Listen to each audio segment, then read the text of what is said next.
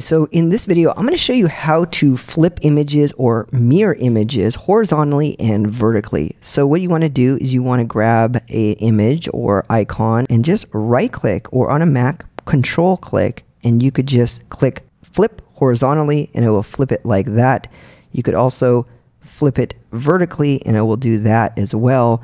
And that's really, really cool because you can do a lot of stuff like make shadows and stuff. So if I duplicated this by copying and pasting it, or if you right click and press duplicate, you could do that.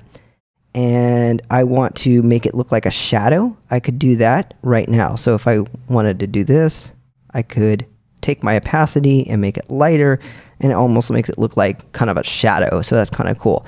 Another idea, I'm going to delete this, is to like flip it as well. Like if you wanted to duplicate some object kind of like this, and you can make it look like this, or you could flip it horizontally and it looks kind of like this. So you could get really creative with flipping objects horizontally and vertically. The other way to flip it manually, if you wanted to, would be to take these little corners. See this little arrow thing right here? You could take it and grab it and it'll make it smaller and then bigger.